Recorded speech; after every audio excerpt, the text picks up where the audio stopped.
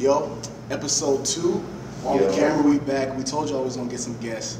We got some pretty good guests. I mean, these are some of the most popular people at ASU, bro. Yeah. Go ahead and introduce yourselves.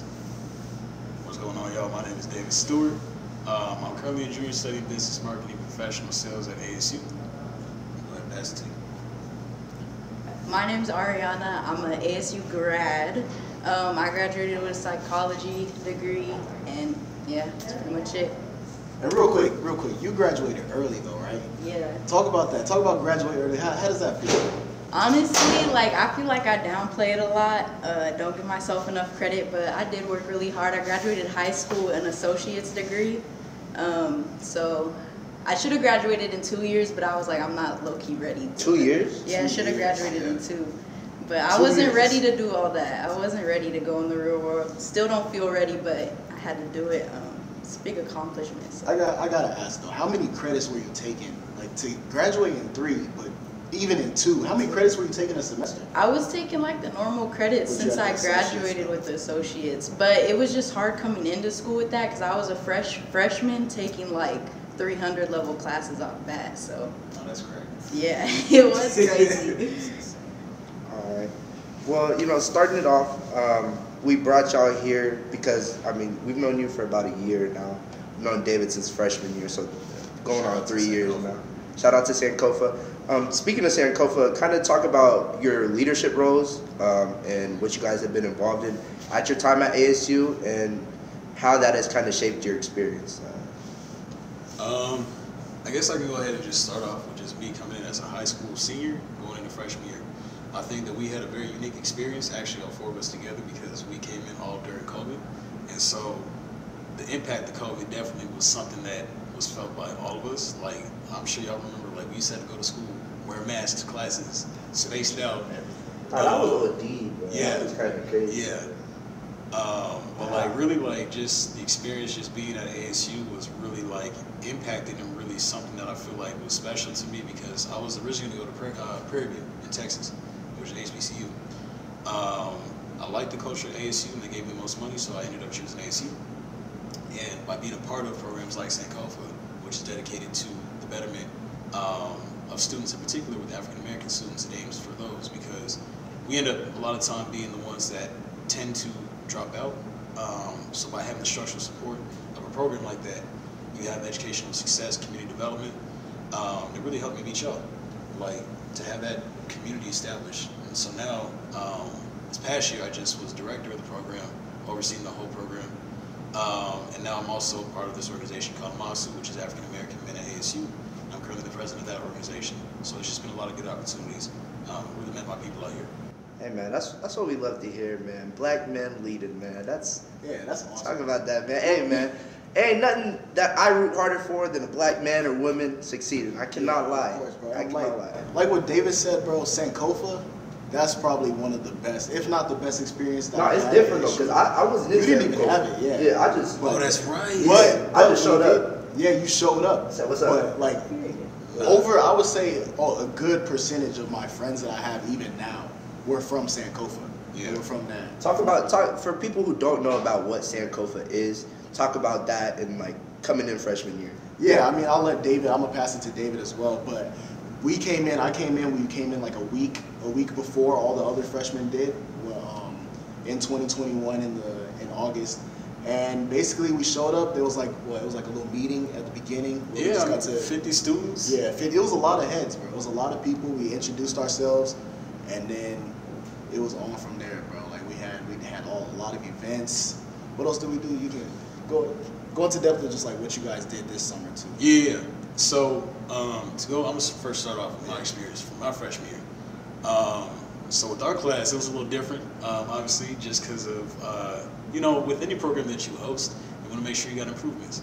And I think for my freshman year, one of the biggest things that was really like critical for us was the retention, because as the days went on, folks were like, oh, why do we got to be here? It's hot and everything. I don't feel like being outside, and we got to like walk all these different places. But what you fail to realize at the time, and I think that Keith can kind of back me up on this, is that when you're making those relationships and really just taking those small moments to talk to other people, you are building relationships like unconsciously. Like from all like, I mean, we still had a great time, but like even just with my director, Julian Flanagan, like shout out to him, like that was. He did his thing. Yeah. That week. Shout out Joe. I don't know. Yeah, hey, no, he's doing good things though right now too. But like, you know, just being a part of that program in particular, and like just making those connections, you missed it as soon as that first week hit, because you realize like, dang, like now all my homies are in downtown, Poly, West, wherever they're at. I'm not seeing them every day.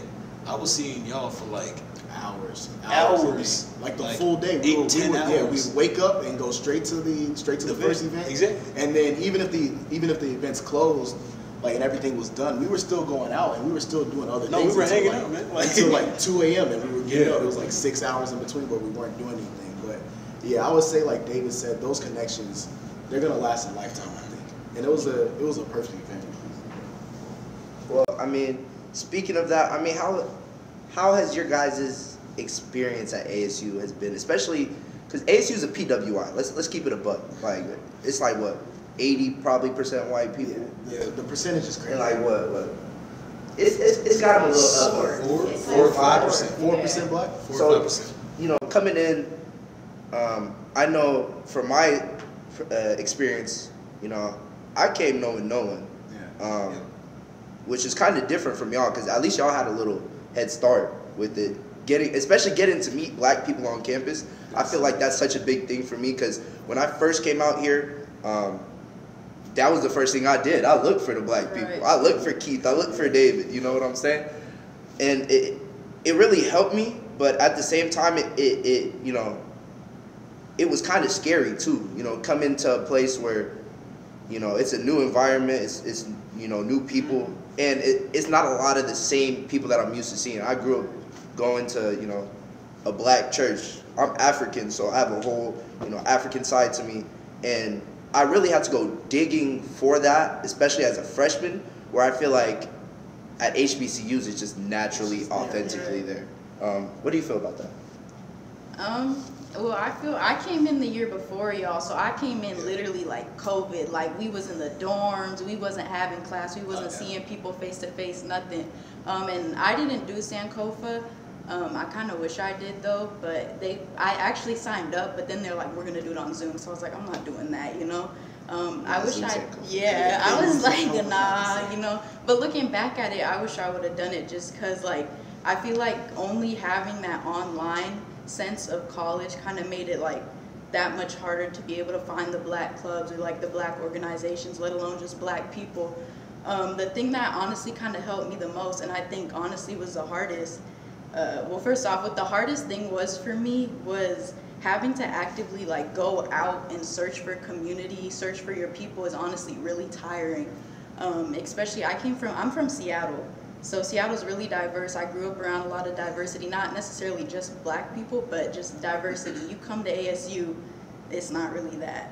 Like we said, it's 4% black. I don't know the other percentages, yeah. It's good. But I feel like that was the hardest part for me, was having to like actually go out and look for people. The thing that kind of helped me was, I don't know if your classes had this, but we had like the little class of 2024 page. Yeah. Let's talk about that. Bro, but I would literally scroll for like hours on there trying to find black people. And like literally, like if I seen one follow, like DM, hey, you looking for a roommate? Hey, I'm coming to campus. What campus you on? And I think that kind of helped me coming into ASU.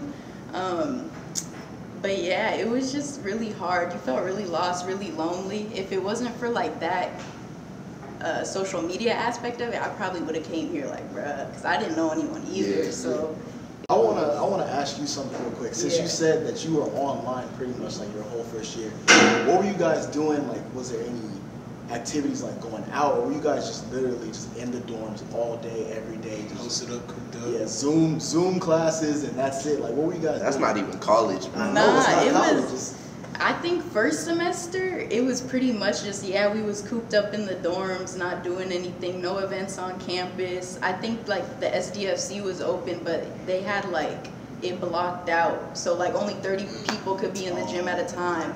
And then I think second semester when stuff started getting better, is when like the BAC started to pop out and like put events up and stuff. And so then I found it finally and started going to that stuff, which actually helped. Like I met a lot of the people we all know, like Haley, all them, like I met them at that point. But yeah, first semester was just me and my 5 little friends I met on Instagram. Yeah, that's it. Y'all was just chilling. Yeah, we were just chilling. I mean, talk about that too.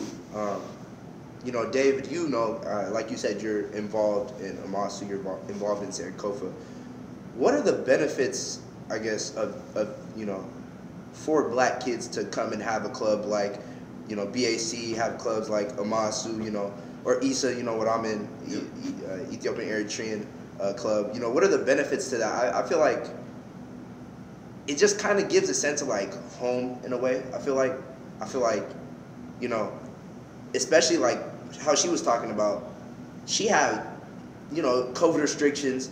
You know, you couldn't even go to the gym, which that, if y'all don't know, that was the most annoying thing ever. That was the most annoying thing ever. Even, yeah, they had that. That was what, second semester, even our freshman year. Really? It was still bullshit. Halfway, Yeah, bro, we had to check in. Like, we would have to make a, like, wake up in the reservation. morning. And, like, Yeah. I would have to wake up Early as heck just to get a spot at the gym. Yeah. Like, come on, bro. Like, and it's like 20 heads. Big gym. Yeah, and it was really like being online for some concert tickets. Like, if you didn't get up at a certain time, you wanted to get going. And then, good luck with the hooping, with any sort of like playing any sports. So all that was shut down. So that's what I'm saying. The connectivity really wasn't there because COVID was messing it up. So I mean, that's why I feel like the importance of these black clubs really, especially being on a PWI, bro. If y'all don't know what that is, it's just basically like Predominantly white institution. tell them. But I mean, just talk about that, especially from a leadership perspective that you had now. Like, you came in as a freshman as just a member, and now you kind of climbed the ranks. So you hit on a couple good points, and I'm gonna try to take this real segmented and try to be real organized when I say this. So ASU has what, like 180,000 heads, just on enrolled at ASU. With that being said, you know, you have 5%, but like we're going back to what we were talking about with Sankofa, you know, we got lucky because we're able to see a group of black people that had chose to sign up for an organization that was, you know, made really to better the experience of black students.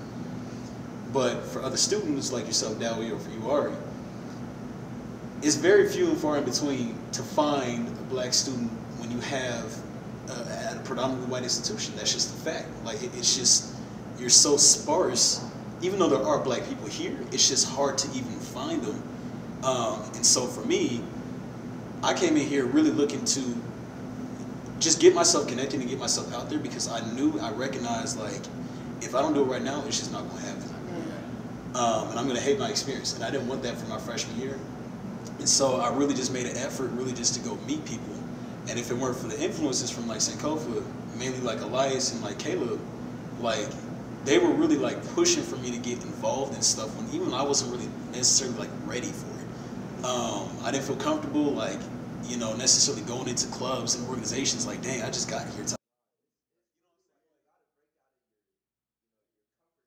That's the thing, and I'm so appreciative to this day for them, like, you know, Nolan and all them, like, hey, get involved with the Masu, meet other people, because these are communities that are built and are focused on having a structure.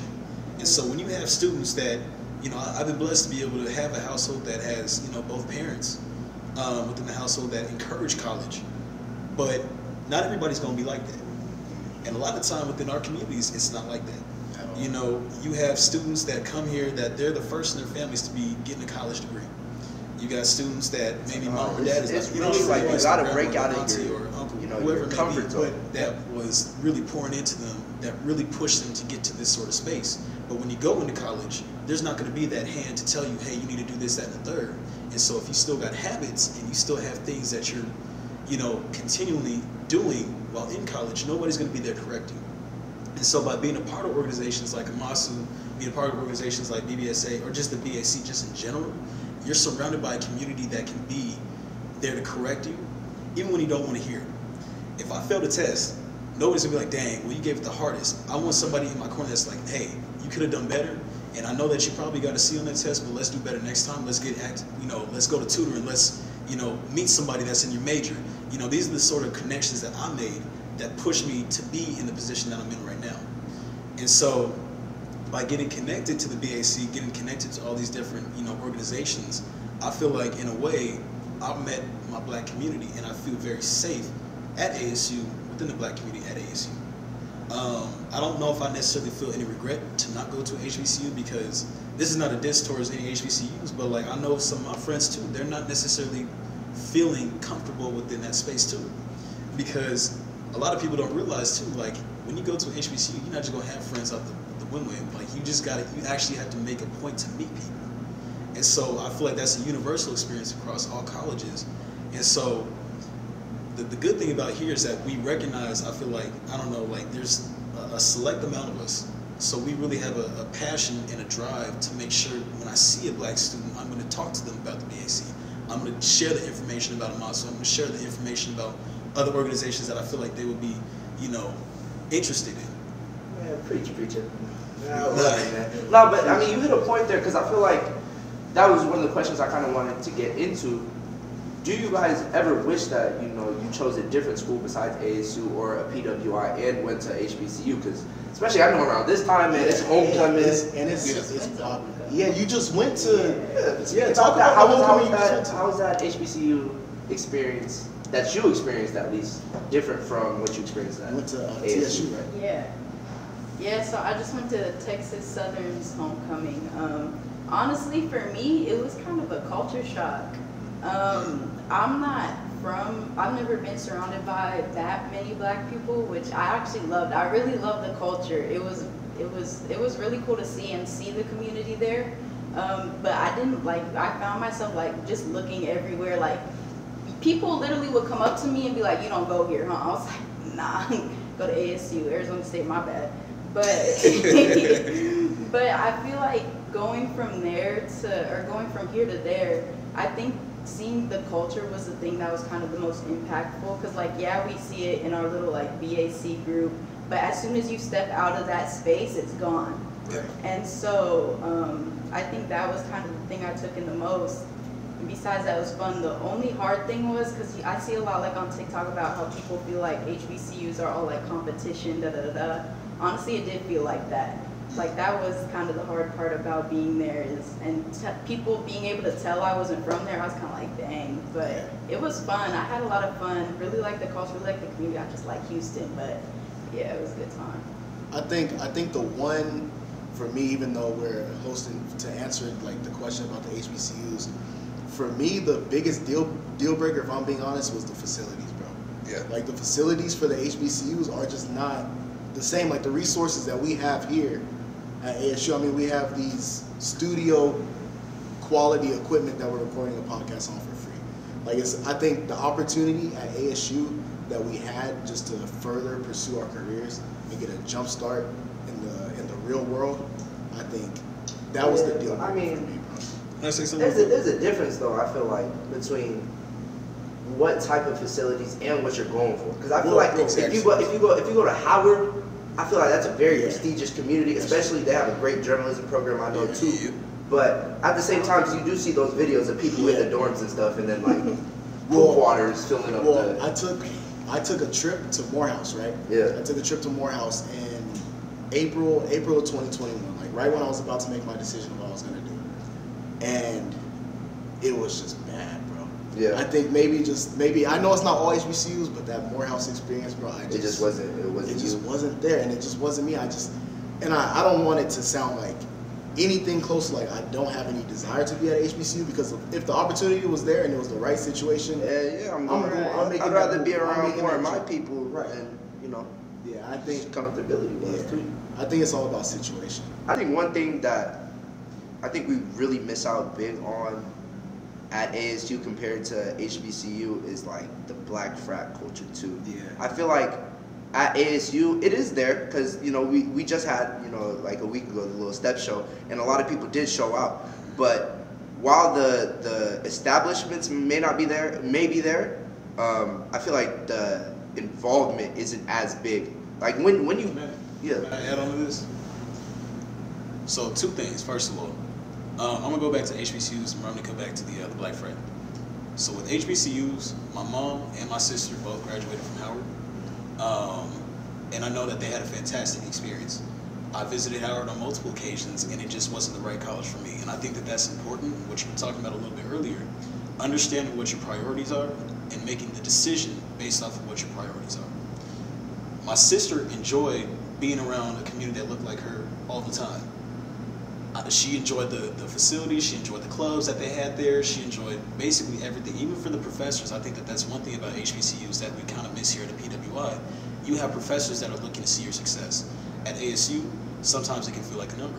I've had freshman year in particular, you know, with lecture halls and everything, you know, you got 300 students in one room. No connection. They're not going to be able to be there and tell you, hey, I noticed that you got a C on this test. Yeah, no, exactly. there's no connection at all. But at HBCU, because they recognize the importance of having black students succeed, they're going to get on you. But the only issue is that there's not an allocation, like you said earlier, with resources, but in particular financially. The private donors that are you know, mainly the ones that are funding a lot of the HBCUs, but there's just not a whole lot of support from the back end when it comes to, you know, from alumni or just even private donors. But an established institution like ASU is just going to have that. So I think when it comes to just for a solution, I think just for our community, just giving back and making an effort to give back, even when you don't feel like it, like making a $5,000 grant when you have a 6-figure income, even though you want to spend your money on a car or something like that, give back to the community that's going to be able to better others. So that's all I got to say about HBCUs. When it comes to black frat culture, I think that that's an improvement, or really just like Greek culture. I'm sorry I said frat.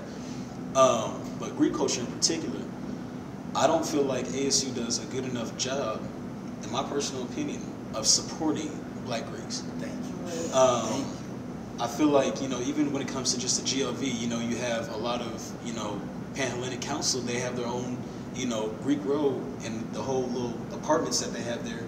And they just have, you know, monuments to acknowledge black Greeks.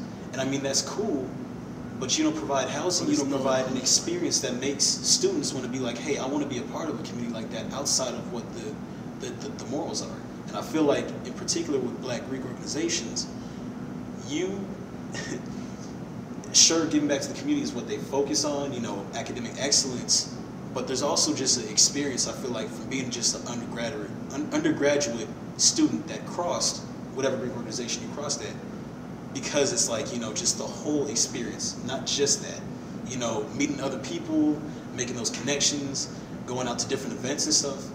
And a lot of the time, you know, the school will sponsor that. When I've seen that a lot of HBCUs, the schools sponsor black Greeks, they support black Greeks. And I just don't really see that here. So I feel like that's part of the issue. We just don't see support. I wanna kind of shift real quick away from just like general questions and kind of get to know you guys a little bit more personally, and talk about more of the real world. Like, you're done with college already, and then you had a big internship in New York this summer. Yes. that people would like to know about. But first, Ariana, I want to ask you, after graduation now, you're in a new chapter of life. What have you been doing to kind of grow as an adult? If I'm being completely honest and open, this has probably been like the hardest transition, hardest part of my life. Just in looking at who I am, what I want to do, what my future is going to look like. I feel like when you go to school for 21 plus years, most people 22, that's all you know is school. So I feel like I kind of just got cut off, and I see my friends still in school, like y'all still in school, like my best friends are still in school, and I'm kind of like, dang, like I'm not doing nothing right now, like with my life. Mind you, I already have a whole degree. Yes. But right now I'm basically just working. I work at Nike, I have an internship with the Cardinals, and then I coach volleyball. So nothing like big time.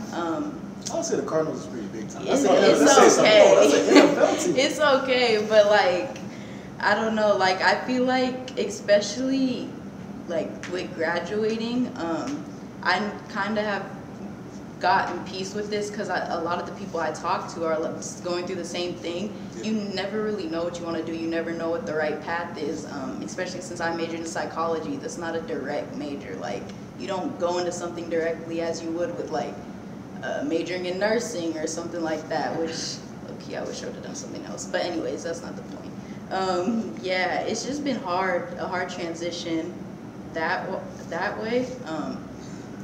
And it just kind of feels like I'm failing, even though I'm not. But if I'm being honest, that's how it feels in my eyes. But, yeah.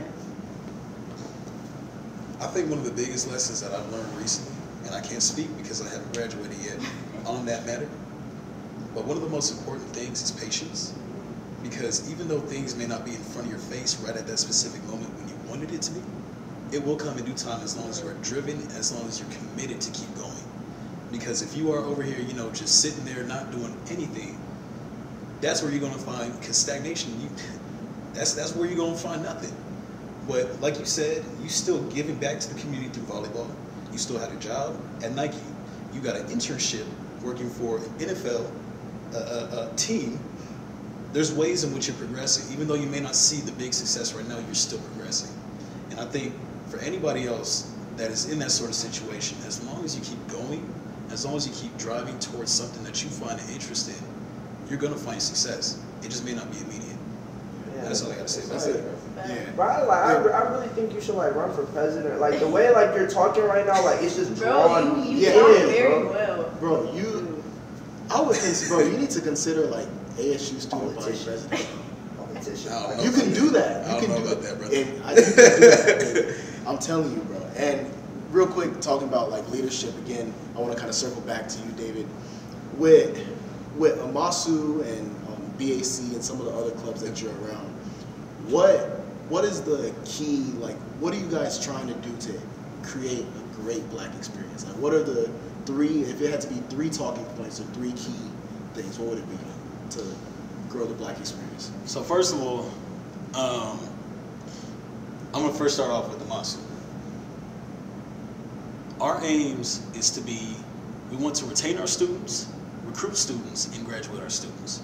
Now, for when I was running for president last spring, one of the biggest things that I really wanted to focus on was mentorship, professional development, and also fellowship.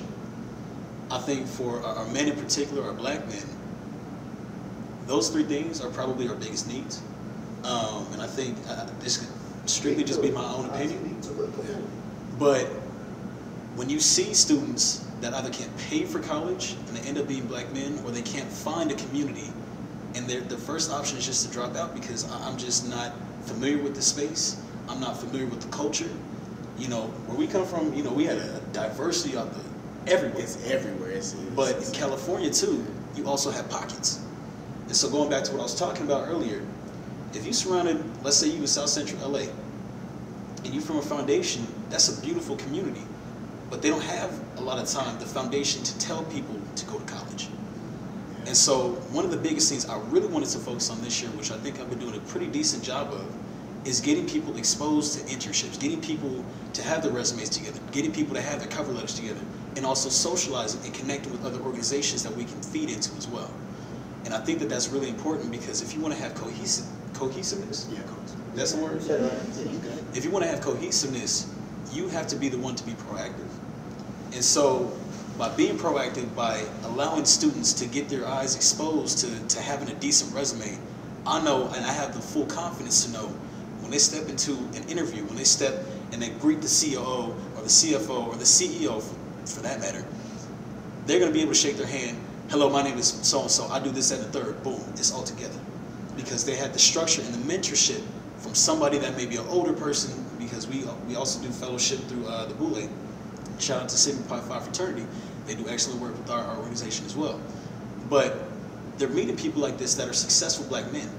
You know, these folks are doing things within the community and are high successes. Not, you know, they haven't just owned a business, they have multiple businesses. They're entrepreneurs, they're dentists, they're lawyers, they're really the top of their game. That's what I'm saying. I think it's so important to, especially as a Black kid in America in general, just to see faces that show you that you can make it, that it is possible for some. I mean, for me, a lot of the stuff like that I felt I was interested in my major right now, sports journalism, one of my biggest role models was Stephen A. Smith, just because of where he came from, how hard he worked, and he showed, like, if you put in the work, like you said, it'll eventually come through. But also, I feel like, just talking on your points right now, I feel like around sophomore, junior year is where we kind of flip that switch from, hey, we're in college, to now looking forward. And I feel like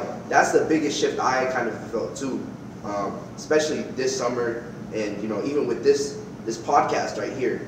You know, this is something that I want to, you know, do for the rest of my life. I want to do media. I want to, you know, be on podcasts and talking. But I feel like the only way you're going to know what you're good at or what you can do in the future, and like Ariana talking about it, the future is scary.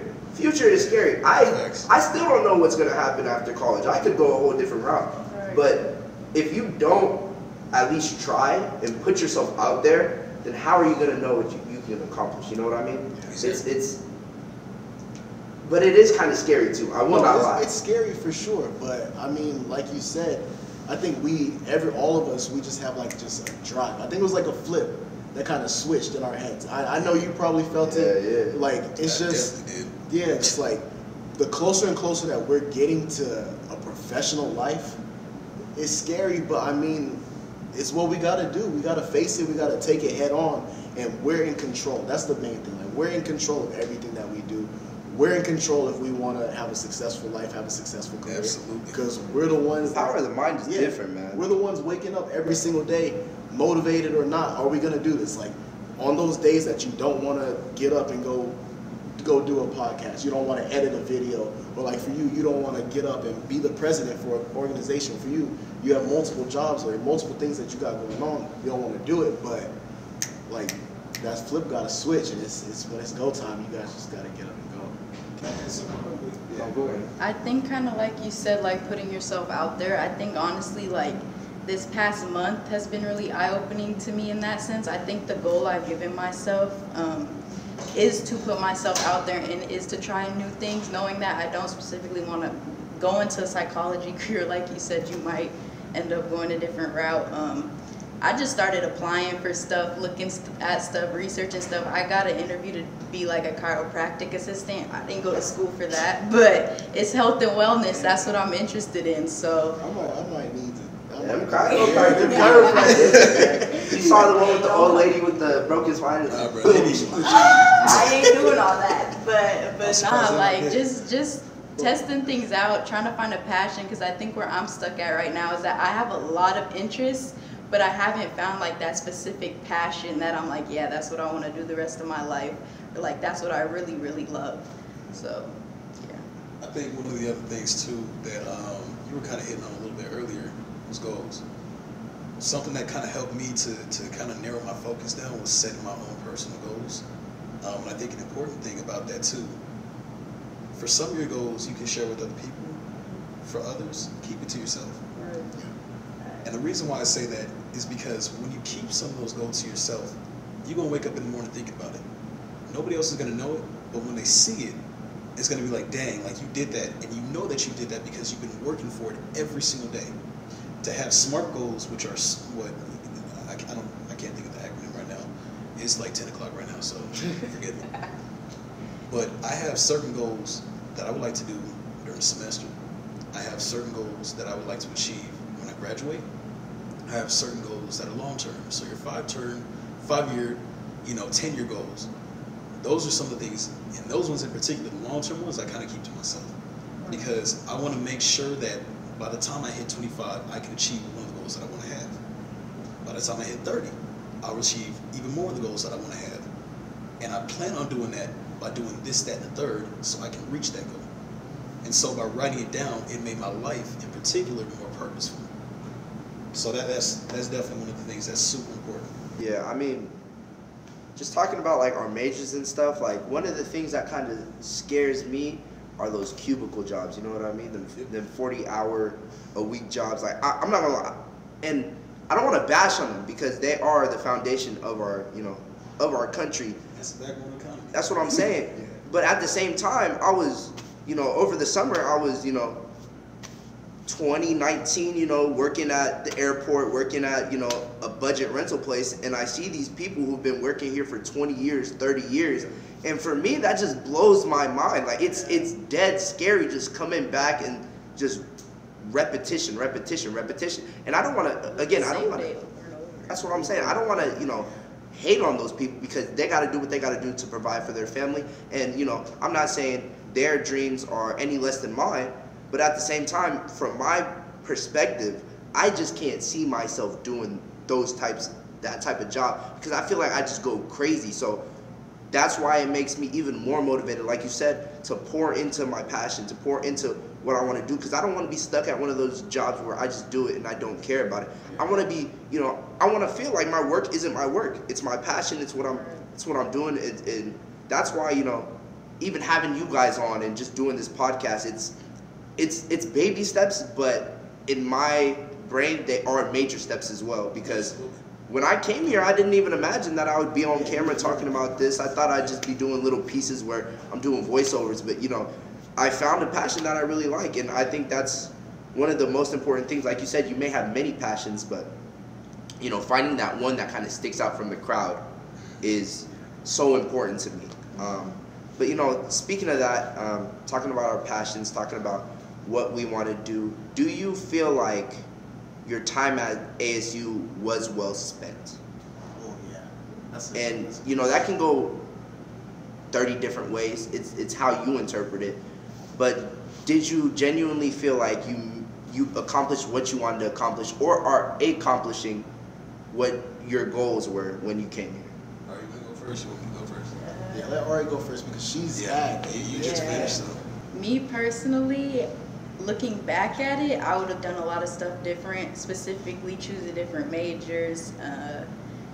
Like socially wise, friendship wise, I don't regret any of that. I love the people I met, people I stopped being friends with, like thankful for them. All that stuff is fine.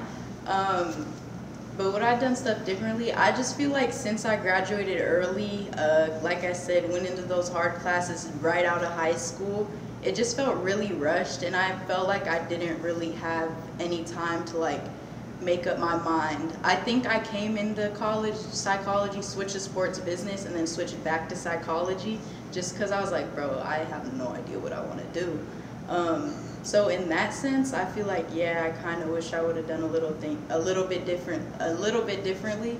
I don't like regret ASU or anything though. I love Arizona, honestly, but I wish. Besides the summers, though. Yeah, the summers is deadly. But I wish that I would have known more about myself. But you know, I was an 18-year-old. It was COVID. What am I gonna know? So I can't really be mad at myself for that. And it's just like a growing experience from here. Like I'm just gonna find out more and more every day. So. I mean, you know, speaking of that, I don't think when you graduate college, you're not gonna have the world figured out. Like it's not gonna happen. So I feel like, I mean, that's what people say. You know, I'm scrolling on TikTok. I see all these motivational videos. They said, man, the 20s are your time to find out, you know? TikTok's a lot. Hey, man, first of all, my TikTok addiction goes crazy. My TikTok addiction is bad, bro. Yeah, the TikTok, this dude will be up at like 4 a.m. and all you hear is just TikTok, like just scrolling. It's bad, bro. It's bad. Scrolling like all day. Anytime I see him during his free time, he's gonna be on TikTok. Yeah, bro. Audio, that short form, you know, satisfaction. But you know, going back, they talk about how your 20s are your time to, you know, fuck up. Mm-hmm. They're your time to experiment. But at the same time, it's like human nature. We want everything now. Right. So I mean, don't see your academic, like what you did with your academic as a failure. It's just trial and error. Right. But at the same time, you know, a degree is a degree. So you got something now. You do got something now. You got a piece of paper that said you put in all the hard work. And come on, you graduated in 3 years. Like, that's not easy to do. Yeah. And to circle back, when you talked about being motivated and seeing like the people at your job being there for 20 years. It's a simple question, but I like to ask whenever I interview somebody, what motivates you? Like at the end of the day, when you wake up in the morning, what are you getting up for? To be the GOAT. To try and be the greatest at whatever I do, whatever I try to. I agree. Come on, no. about you? I think it's like this is probably like the most like cliche answer, but I think it's my parents. They are those people who have been at the same job for 30 years. They don't have a college degree. They didn't get the chance to go to, I think my dad went to school for a little bit, but they didn't graduate college. So I'm a first generation college student. So kind of just like, yes, first gen, man. So seeing kind of like their life and what they've been through, I've always been kind of a go, go, go kind of person, you know, especially right now, like I provide for myself, do all that by myself. My parents are very supportive in like an emotional sense. So I think kind of just seeing them and wanting to be able to give back to them and be able to kind of like show them, give them what they couldn't necessarily give me because they didn't have the opportunity. Yeah, I want to buy my dad all the cars. But yeah, kind of just be able to give them what they couldn't give me just because they didn't have that opportunity or the chance to, not necessarily because they didn't want to. You circle back on that last question because I had a really good answer, but I forgot it. It was. We'll answer it first. Yeah, I did answer. It was. Do you regret your time at ASU? Or yeah, do you think you accomplished? Oh yeah. Yeah. So answer both questions. So I'm about to unload, man. I got a lot to say about this. So when I first entered ASU, I didn't know what I was going to expect, but I was excited.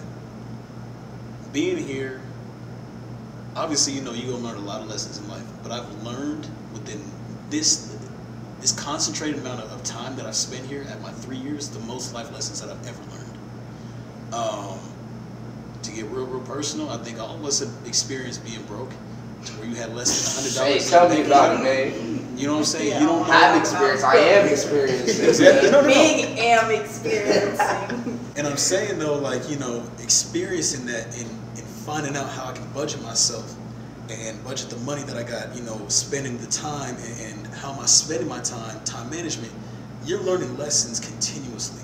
Yeah. And I think even just when it comes from socially, you know, academically, relationships, you learn lessons every single day at college. Yeah. And I think that that's one of the benefits of actually being in any sort of institution that is a collegiate institution. You know, I go back home and it's sad to see some of my friends are still back at home doing the same things they're doing in high school. And it's just like, when you go to college, you're not forced to learn, but in a sense you kind of are, because if you mess up, there ain't no one. There's nobody to help you. It's on you. And you got to learn how to, you know, grow up and really make an impact for your own life, because at this point it's not you fail a course and now you got to take the grade over again. It's now you paying $50,000 to take the semester again. And I don't know about y'all, but I don't have $50,000. So yeah, nah. I can't mess up. It's the come up right now. Exactly. It's the chapter, the come up. Come up. And I think my biggest thing is recognizing, even though I'm 20 years old, I am not grown. Hell no. I am not grown. We are, but we're not. No, I'm gonna say I'm not grown. And I think one of the biggest, like that was one of the lessons that I learned from an individual. And he first told me, he said, I'm not grown. He was around 60 years old. And he said, I will never be grown. Because if you say that you're grown, you have stopped learning. And I feel like one of the biggest things, that's a quote right there. Look, that stuck with me because I realized there's always going to be things that I'm going to end up having to learn continuously throughout time. Even if it's not academic, it could be a life lesson, it could be anything. And if you're not hungry to keep learning, you're just going to be stagnant, like I said earlier. And you never want stagnation. So I feel like that's one of the biggest things that you learn while in college is learning to accept the fact that you're not grown. And life will tell you that. Yeah, Life and experiences will tell you that. And then talk about, you know, what motivates you to keep going. You know, what's the, deep down at the center of it, what's your motivation to wake up in the morning and keep going, to go get it? There's two things. It's me against me. And I've been hit with so much stuff that my mindset right now is so solidified that I just can't fail.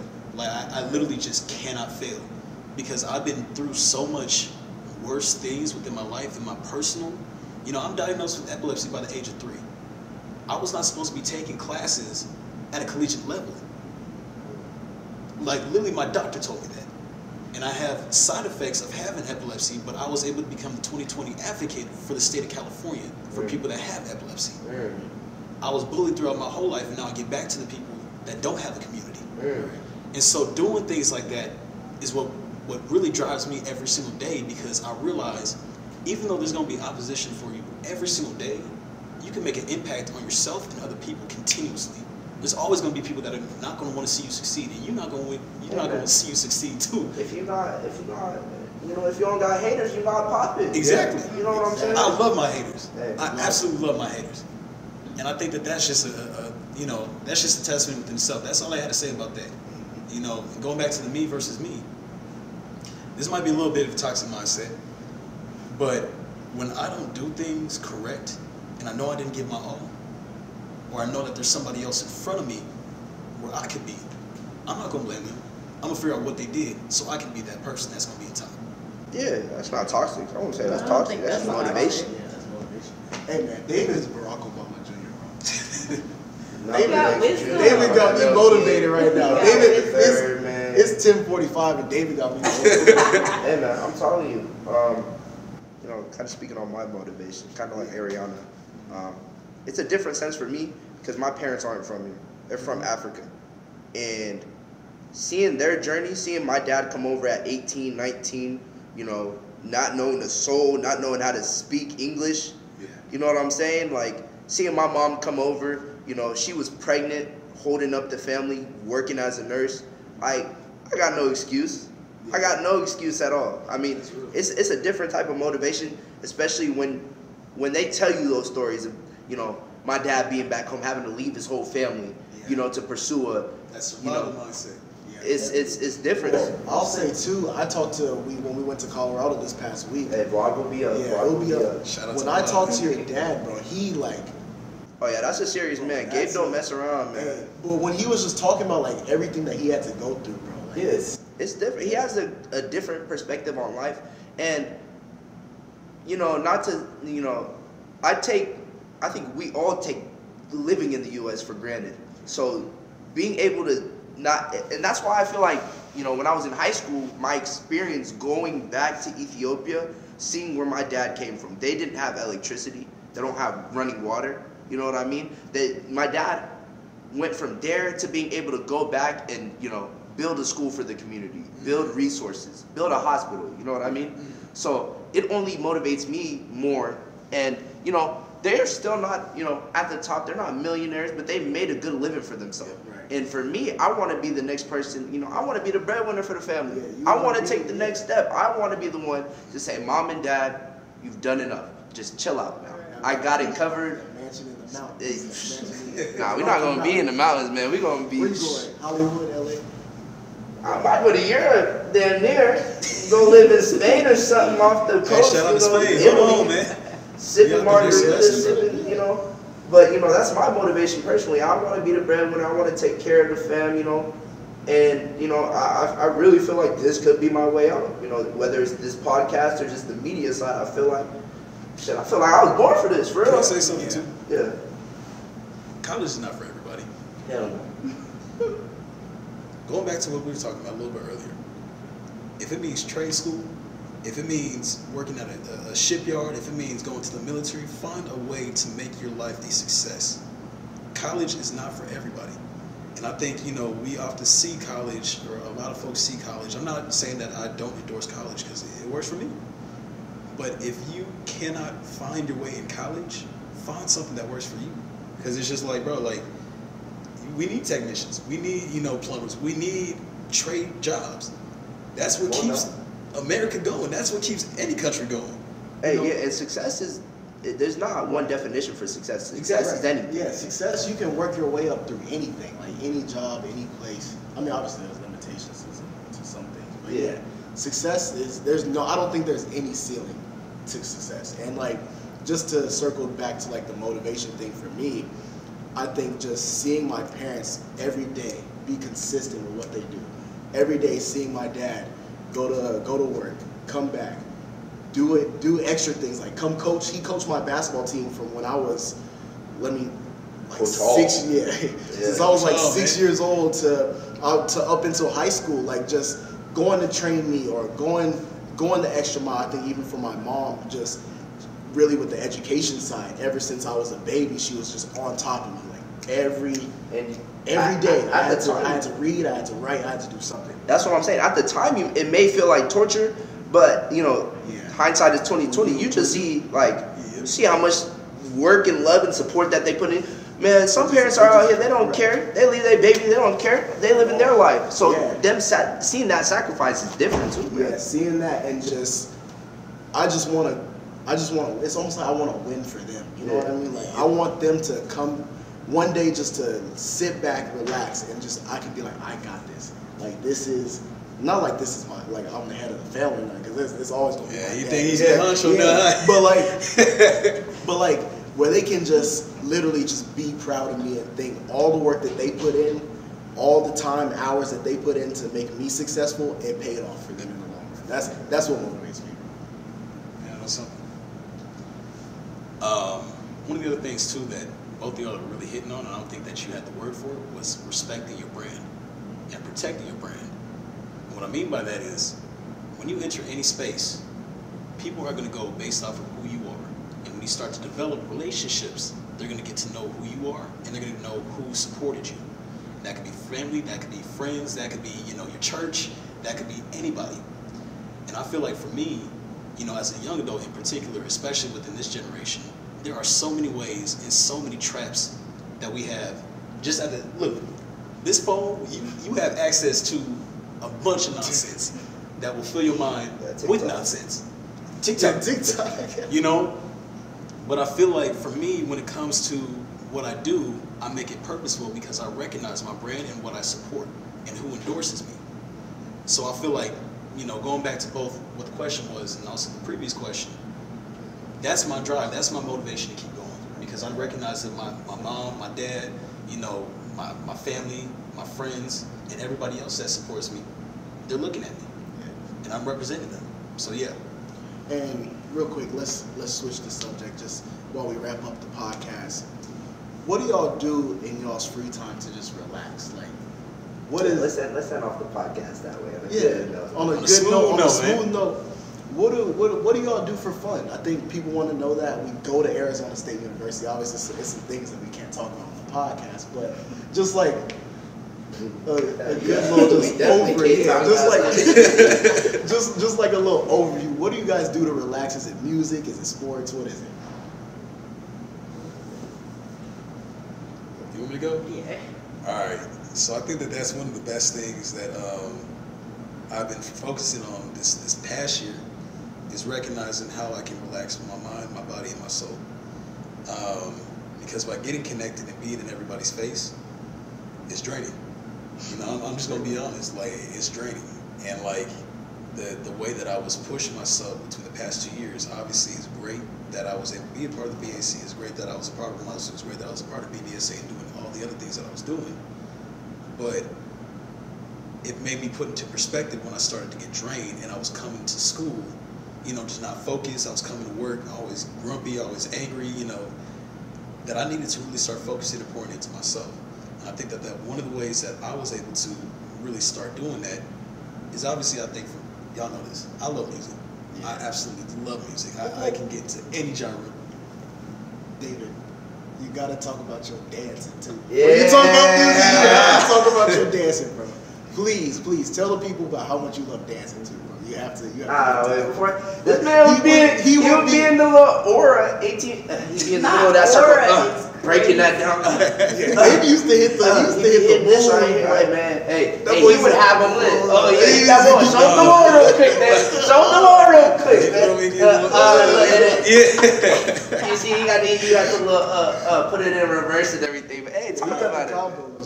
So, I love dancing too, and I feel like, finding some way of creative expression is also important. For some people, they like to journal. Some people, they like to draw.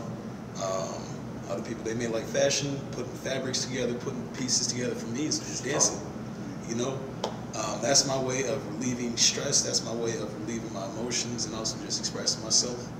But going back to the original question at hand, one of the things that I really started focusing on was reading. And I feel like reading really expands your mind past, the limits that you think that or you probably didn't even know that you had. And it's just informative. Having a paperback book or a hardcover book, you know, just sitting there reading and increasing your knowledge is a thing that I think actually everybody needs to have. Because I'm gonna be honest, I used to see reading as a chore. You know, writing no book reports about books that I really didn't care about. But it's books that are meaningful, that really start to improve your livelihood. The Alchemist, you know, that's my favorite book of all time. That is a book that shows, you know, passion, that shows purpose, that really is a direction for, I think, if anybody's watching this, anybody's listening to this, all y'all need to read that book. It's a short read. It's a great book about finding your purpose. And I think finding other books, you know, The Psychology of Money, when it comes to money, about personal finance, and you're developing your personal finance. I'm now investing. I'm now finding out about real estate. I'm finding out ways that I can expand my money, make my money make money. And so finding, you know, whatever it may be, whether it's books, journaling, just something to increase your mental, your soul, and your spirit. So those are just some of the things that I do. Also football team. For me, first of all, what David said was real. At ASU, I was a part of the BAC, the BSU downtown. I was Black Artists and Designers too. And being in people's faces all the time was so draining. I feel like by the end of the year, I feel like too, being in like those leadership positions, you have to be there for other people a lot, and sometimes not yourself. But I think since I graduated too, I've been wanting to pour more so into myself. I haven't found the time to do that yet. But I think what I've been wanting to do, I love music as well. I grew up playing piano, violin, dancing, all that. And when I do find the time and money, what I've been talking about with my dad and my mom is finding time to go take classes again and kind of find that love and passion and calmness in what it used to be for me. Because right now it's just work, work, work, work, work. That's all I do. I'm not in people's faces as much anymore just because I'm not in that college setting as much. I still pop out to the events sometimes just because it's where my friends are at. But I think just finding something I used to love and kind of bringing that back and finding that love again is going to help me a lot. And it's just been a tough time. Yeah, I mean, I think that wraps it up, man. This is probably the best podcast ever. It's a great podcast. Hey, man, the time flew. I'm not going to lie, time man. flew. Yeah, We're checking the time. People got stuff to do. David got a 14-page essay he got to do. I think Yeah, that's our college life right that's there. college life, man. Hey, man. 14 pages is crazy. Hey, man. 14 pages is insane. I don't know if I've ever written 14 pages at once. I had a class that gave me 15 pages. I dropped it. Once you saw that you was done. Yeah, I was not going to do it. That's what I'm saying. But, you know, David, Ariana, it was a pleasure as always. I know they enjoyed it. They had to have. David was dropping knowledge left and right, bombs left and right. You know what I'm saying? This was, in terms of like knowledge, and I think just like a good conversation. It was just flowing. The flow was great. But, you know, we'll have this posted, you know, sometime soon. By now the vlog should be up, so y'all check that out. Hey, check out the vlog, man. Yeah, man. Good content. They got to see. Yeah, Hey, good content. They saw. It the felt like a edited real part. YouTube, you know, vlog, man. So for Which guy? But like we said in the podcast, we just got to stay consistent with it. stay consistent, man. Stay motivated. As David said, man, stay motivated, stay consistent, Goal oriented. goal oriented, and until next time, this is Teed Up. We'll see y'all next time. Peace.